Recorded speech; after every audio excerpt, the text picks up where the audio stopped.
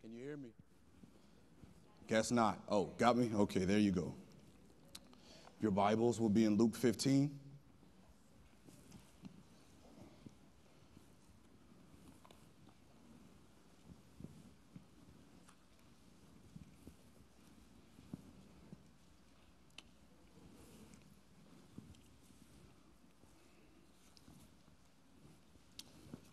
We'll be in Luke 15. We're going to go from verse 11 down through verse 18. We won't be there right at the start, but if you just hold it, we'll come to it and spend the bulk of our time right in this passage. Let's pray. Lord, you're glorious, and this time is special. I pray, Lord, that you would glorify the Son of God through the word of God to the glory of God amongst the people of God. That you would cause us, Lord, to see you and feel the weight of your truth on our lives. Pray you would help us in our walk, which we need help with. Pray, Lord, as I'm speaking, Lord, that your grace would be going forth to your people, giving them spiritual life. If there are any who are unregenerate, that you would be waking them from the dead, rising them and bringing them into your sheepfold. We trust you now, Lord. This is a faith-filled exercise. We believe you're speaking, and we trust you to feed us. We love you. Amen. So last week, our pastor was speaking about the elections. And if you were here last Sunday night, there was a woman who gave a testimony as she was joining, and pastor always asks, how did you get here and what's going on? And she was just going on and on gloriously about the sovereignty of God. I believe she was diagnosed with cancer. She was talking about how the sovereignty of God was what preserved her in a very, very difficult ordeal. I was sitting in the nursery with Ezra while that was happening, and I was thinking as I was putting this message together, wow, confirmation, confirmation, confirmation. I want to talk on the sovereignty of God. I want to help us see it, perhaps for the first time. If not, I want to remind it and bring it to front view. We live in a world that, if you don't have the sovereignty of God, looks completely out of control. It looks as if no one's pulling the strings. It looks as if whoever's got the most money, the most power, the most guns is just doing whatever they want to do. That's not true. And that's what I want to try to show you this morning. When you look at the world around you, I want you to know that God has an answer for the things that you see. Of course, we know, Maranatha Bible Church, we're faithful to preach the gospel here. We know that ultimately every answer to every problem is the gospel. If a man or woman will believe the gospel, that settles just about everything. Because we know that, we must learn the gospel. We must love the gospel. And we must share the gospel as often as we have occasion. I just want to interject at this point that the gospel is more than John 3:16. It is John 3:16, but it's more than that. So if you're thinking, I know the gospel because I know John 3:16, you need to learn the gospel. Beyond knowing the gospel and being able to share it articulately with someone, the sovereignty of God is something that I want to highlight because it's something that will strengthen us, comfort us, and kind of stabilize us in the midst of when we look out there and look at elections and terrorism and hurricanes and things that seem awful that we don't understand. Now, the theologically illiterate will say every one of those things is just the devil, the devil, the devil, the devil. As if the devil ran the world. You might not admit that you believe the devil runs the world, but every time something bad happens, you call on who? The devil. As if he were the sovereign power in the world. He is not. 1 Timothy 6:15, you have Paul writing to Timothy. He refers to Christ. He says, he, Christ, who is the blessed and only sovereign. Not just sovereign, he's the only sovereign. When I say sovereign, what do I mean? I mean he is the only one who has any control. He's the only source of power to make anything happen. Everything that happens at his allowance and no one else's. That's what you might not believe. He, Christ, who is the blessed and only sovereign King of kings. Are there other kings? Yes. But who's the king of all the kings? Exactly. Are there other lords? Yes. But who is the Lord of all the lords? Not the devil. I want to read you a quote from Pastor John Piper on why we should think about the sovereignty of God. Listen to this. Quote, sometimes we need to be reminded by God himself that there are no limits to his rule.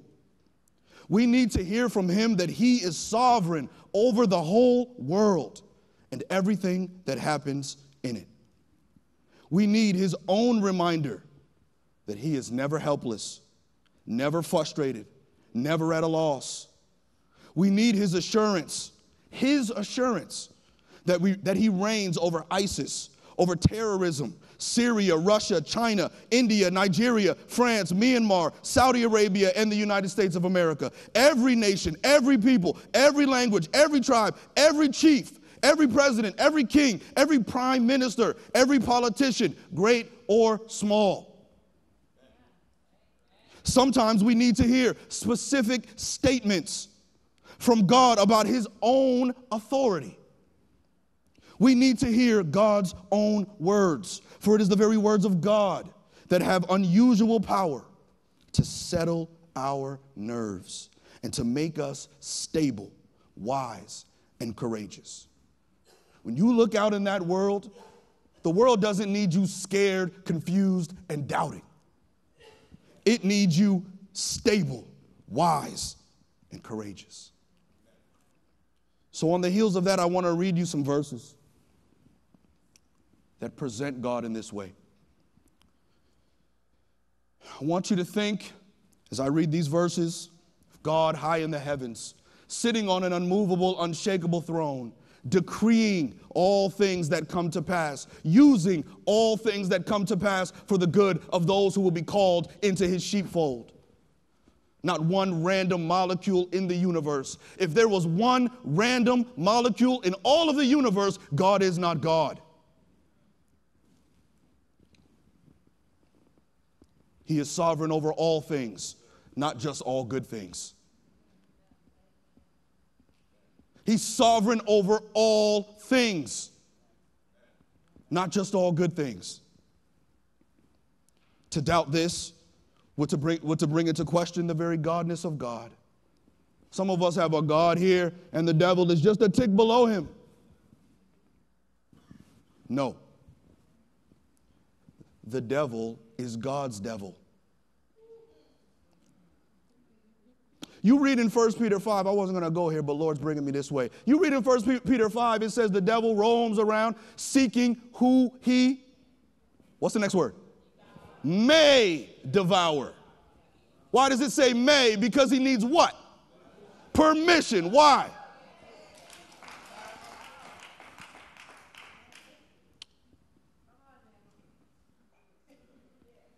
Listen to these verses. Psalm 115, verse 3. But our God is in the heaven. He does whatever he pleases. Psalm 135, 6. Whatever the Lord pleases, he does. In heaven and in the earth, in the seas and in all the deep places. Isaiah 46, 9 through 10. Remember the former things of old, For I am God. There is no other. I am God, and there is no one like me, declaring the end from the beginning, and from ancient times things that are not yet done, saying, my counsel shall stand, and I will do all my pleasure. You hear God now? This is the God that you know, I hope. This is the God that you pray to, I hope. Listen to how Job referred to God in Job 42:2. I know that you can do all things, and that no purpose of yours can be thwarted. Do you know that? Do you know that when God says yes on something, it's a yes? Not dependent on whether you want it to happen or not dependent on your cooperation, not dependent on your permission. If God wanted to turn you and stand you on your head right in front of this church right now, he wouldn't ask you first. He would just do it. Because he doesn't need your permission. What kind of God would it be if he needed your permission? He needs nothing. He needs nothing. Well, we call him the all-sufficient. He's all-sufficient. In himself, there is no lack. 1 Peter 3:22, in reference to Jesus. Jesus, who has gone into heaven and is at the right hand of God, angels and authorities and powers, have all powers having been made subject to him. When he rose, what did he say? Some power is given to me in heaven and earth, and the devil has the rest. He says, all power is given to who? Me. Where? Come on, Bible. Come on, Bible church. In heaven and where? So who's the only one with power? Psalm 33:10. The Lord brings the counsel of the nations to nothing. He frustrates the plans of the peoples. 1 Samuel 2:6-7. Listen to this one. The Lord kills and the Lord brings life. He brings down to Sheol and he raises up. The Lord makes poor and makes rich. He brings low and he exalts. Do you know a God who does those things?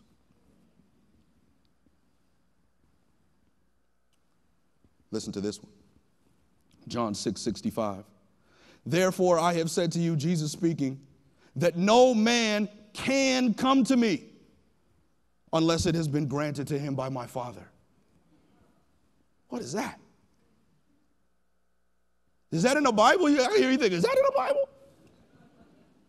Sure it is. It's in John 6:65. Who said it? Jesus said it. What does it mean? It means you can't even approach the sovereign God of the universe unless he gives you permission to do so. These verses, and there are hundreds more I could have read. These verses ought to put steel in your spine. You have a God who cannot be refused. They ought to create boldness in your prayer life, knowing that when you pray, you speak to that person. When you know how I know you already believe how many of y'all have asked God to save someone? Look at the hands. How many of you, raise it up higher, how many of you have asked God in your prayer time to save another person? So you do believe in his sovereignty then. Because you didn't say, God, save them if he allows you to. You went in that closet, you closed that door, and you cried out to God, and you said, God, save my son. Why did you do it? Because you believed that God was able to save that boy, whether he wanted you to or not. This is the God we need now. We need a strong God. We need one who does what he pleases.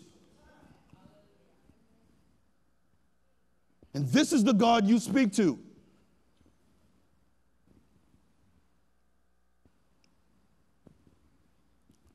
Now I want to go to Luke 15. All those verses that I just read, God's over kingdoms, he's over kings, he's over big things, he's over salvation. But now I want to show you it kind of on a smaller scale in a place that you probably read this story and heard it many, many, many times. But I want to kind of tease out a couple of details that arrested me when I was reading. I was actually reading through the book of Luke. And as I was, some of these details arrested me. So when Pastor asked to preach, I thought, these would be some good insights to share. So we're going to start at verse 11 of Luke chapter 15. And it reads this way. I'm coming from New King James. Then he said, Jesus speaking, a certain man had 2 sons, and the younger of them said to his father, Father, give me the portion of goods that falls to me. So he divided to them his livelihood, for 13. And not many days after, the younger son gathered all together, journeyed to a far-off country, and there wasted his possessions with prodigal living. But when he had spent all, there arose a severe famine in that land, and he began to be in want. 15. Then he went and joined himself to a citizen of that country and sent him into the fields to feed swine. He would gladly had filled his stomach with the pods that the swine ate. No one gave him anything. 17. But when he came to himself, he said, how many of my father's hired servants have bread enough to spare, and I perish with hunger? I will arise and go to my father and will say to him, Father, I have sinned against heaven and before you. How many of you are familiar with that story? What do they call it? They call it the prodigal son, right?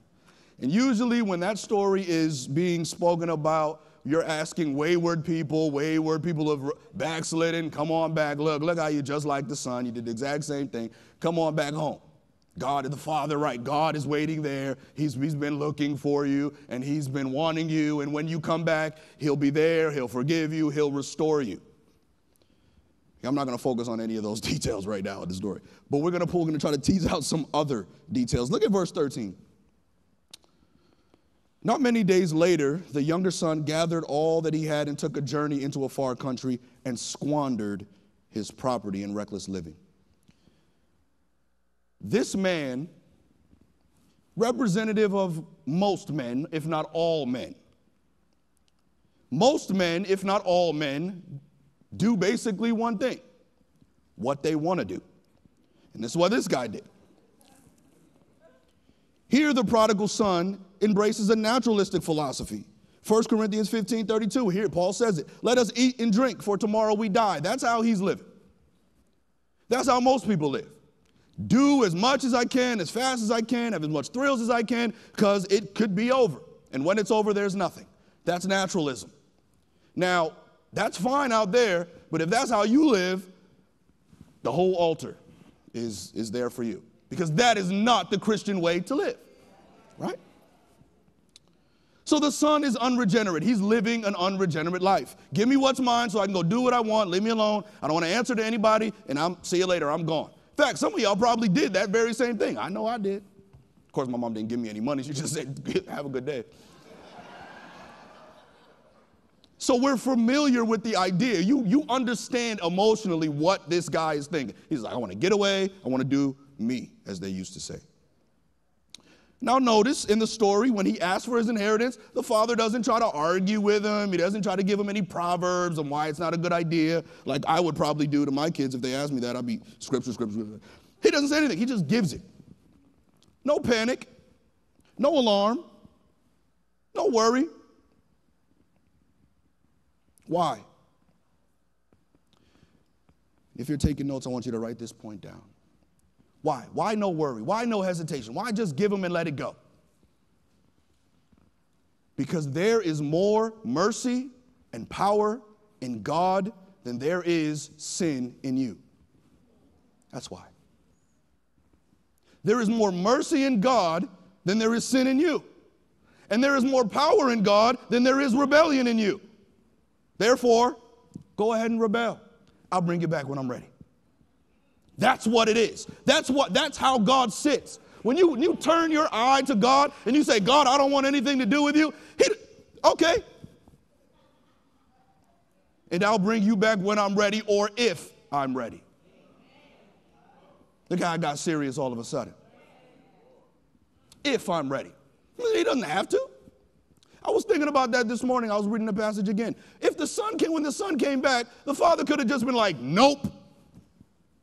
You are a moron. I don't want anything to do with you. Question, would the father have been well within his rights to do so? He gave him what he owed him. He gave him the money. Go about your business.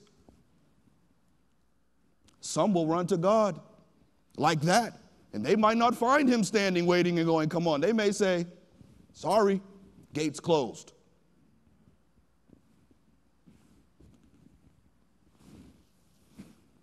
No panic. More mercy in God, more power in God than there is sin in you. Verse 14. When he had spent everything. Now, notice the detail. When he had spent everything, so he's out doing what he wants to do. No one's stopping him. He's doing everything in his mind and in his little dirty soul that comes into his mind. Then it says, when he had spent it all, no more money, then a severe famine arises in the country, and he began to be in need. If the famine comes before the money is out, he won't feel it. But the famine comes right when the money runs out.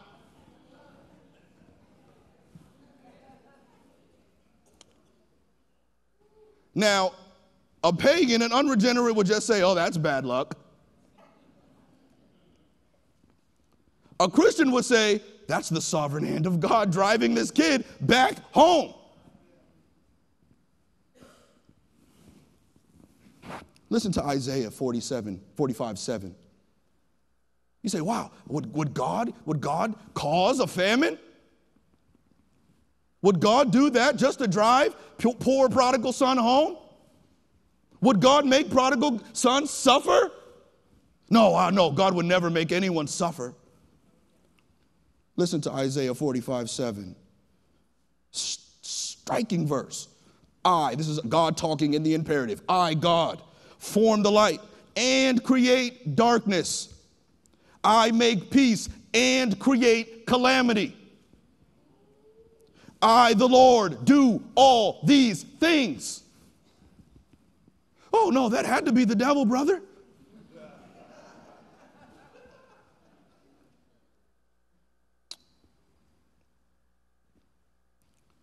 The famine came when it would hurt him the most. Verse 16. And he was longing, back in Luke 15, verse 16, and he was longing to be fed with the pods that the pigs ate. And here's another one. And no one gave him anything. Curious? Here again, we find the son under the subject to the sovereign hand of God. You say, well, Nathan, the Lord would never leave a guy who's hungry. He would always come and help out, someone who needs it. Listen to Psalm 105:25. This is David recounting about the children of Israel with Moses. Listen to what he says God did. God, turned the Egyptians' heart to hate his people and to deal craftily with his servants. Who turned their hearts? God prevented, keyword, prevented anyone from helping the son. Why? Son must go home.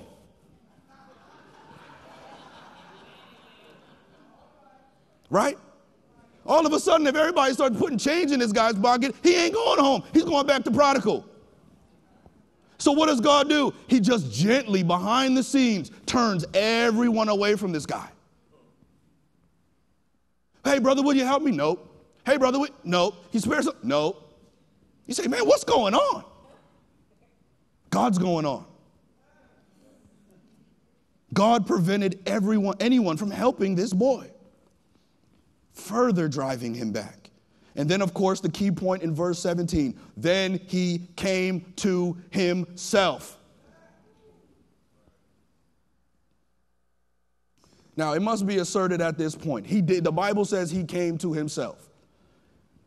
But what I want you to know is, although it says he came to himself, he did not come to himself by himself. You did not come to yourself by yourself.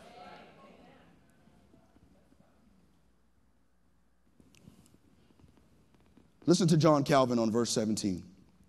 Instructed by this example, let us not imagine that God deals cruelly with us. If at any time he visits us with heavy afflictions, for in this manner those who are obstinate and intoxicated, like this guy was, with mirth and partying, are taught to be obedient. In short, all the miseries which we endure are a profitable invitation to repentance. God turns everybody away. That's not a cruel deed. That's a loving deed. Why? Because he came to himself. If he didn't ever come to himself, yeah, it's just a cruel God doing cruel things. If God had to whip me daily to get me saved, he should. And it would be loving of him to do it. If God had to bankrupt me to save my soul, that's a loving act.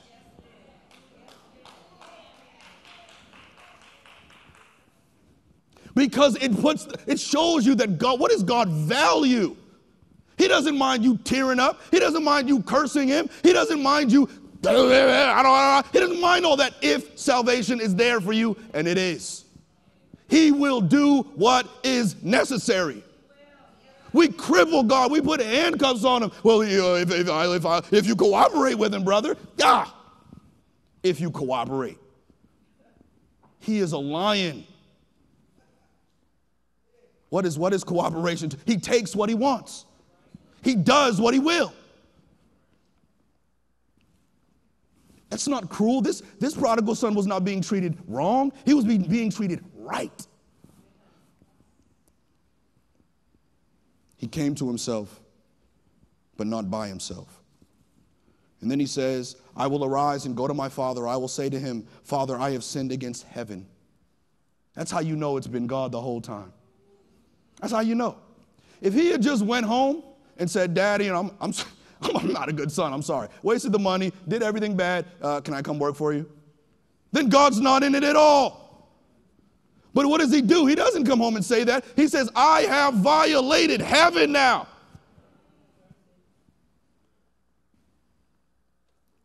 And that's how you know he was truly saved. Countless times the altar comes open and people will come up and they'll start apologizing for, oh, I messed my mother over. Oh, I cheated on my taxes. That's not how you get saved. That's not how you get saved at all. In fact, that's how you feel self-righteous. Sin is first and foremost against God. You come up to this altar and talk about anything other than your sin and how grievous it is in the sight of God, you're going to walk away feeling a little bit better, still a sinner. Psalm 51:4, against you and you only have I sinned. When you come like that, when you recognize the sovereign hand of God moving, regeneration is there. You say, yes, Dad, I've not been good, but first, let me hold that. God, I've not been good. And I realize the famine, the turning of people away, the lowering of my position, it's all been you driving me back home. I'm sorry. Will you forgive me? That's how you get saved. In fact, that's how each person in here who is saved got saved. You may never have thought of it in those terms before, but that's exactly what happened. As I close, God controls the heavens. He controls what happens above the skies. He controls the earth below the ground. He controls all the systems at work in this world, whether atmospheric, geological, or natural. He controls all the powers in this world. Kings rise and fall and make decisions at his leading. He makes nations great and brings them to dust. He causes people, men, to be great men, and he brings great men down as fast as he raises them. He causes you to believe the gospel day by day. He shines light into your souls to regenerate you for the first time. He draws men to Christ, to the praise of the glory of his grace. Psalms 9:10. And those who know your name, for this morning, for those who know you as sovereign, will put their trust in you. For you, Lord, will not forsake the one who seeks you. Let's pray. Lord, we love you. Pray, Lord, that you have fed us, given us grace, convicted us, caused us to see your sovereign hand in this world and in our lives, Lord. Pray it glorified you. Pray these would glorify you as well in their lives. Thank you for the word of God. Love you. In your name we pray. Amen.